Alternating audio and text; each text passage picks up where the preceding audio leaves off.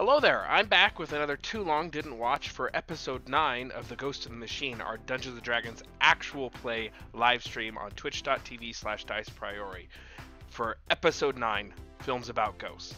The party settles their affairs in Bridgeton and say their goodbyes. They spend one more night at O'Shea Manor, and Gilly receives a magical armor as a gift from her parents. They also have a nice late night drink with the O'Sheas, Ronan, and Duplacroix. They arrange travel to Fort Mountain Hall and meet some of the local actors, including the captain of the guard, Dominus Epsilon. After some deliberation, they choose to go directly to an inn that they choose, which is the Tinkling Tinkerer. There, they encounter a dwarf named Beefidus. This is the first dwarf they've ever encountered.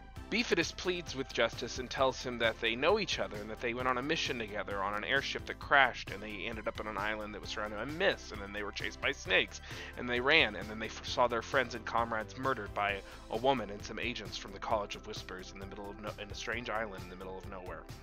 Through a series of lucky rolls, they're able to calm Beefidus down, and they go to the local healers, Executor Thomas and the Vice Executor, to arrange for discreet and efficient healing. Executor Thomas attempts to con Gilly, but she boxes him into a corner, and Gilly gets their money's worth. After some dramatic flair and some powerful magic, the memories of both Gilly and Justice are restored. Gilly remembers the fight and the confrontation with her mother, Ronan O'Shea, and Justice, and then Justice has a series of memories come flooding back to him that involve pre-stream events as well as background events, things that never happen in the game that are just explained. One of these missions was the airship prior to the stream that was blown up and that he sabotaged, and it brought down the Droskin ambassador who is dead and lost at sea. Once the memories come flooding back, the room darkens, the Vice Executor tells them to flee, and they run, thinking that they are being scryed upon or some kind of thing is happening.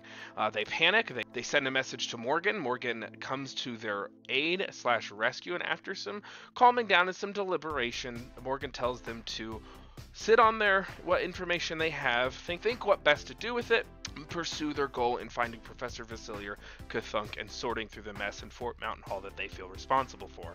The episode then ended with some humor and some shopping. It was a crazy episode with a lot of ups and downs and huge plot revelations. There were a lot of choices made along the way and some lucky dice rolls that made it all possible. But that was episode 9, Films About Ghosts. Done.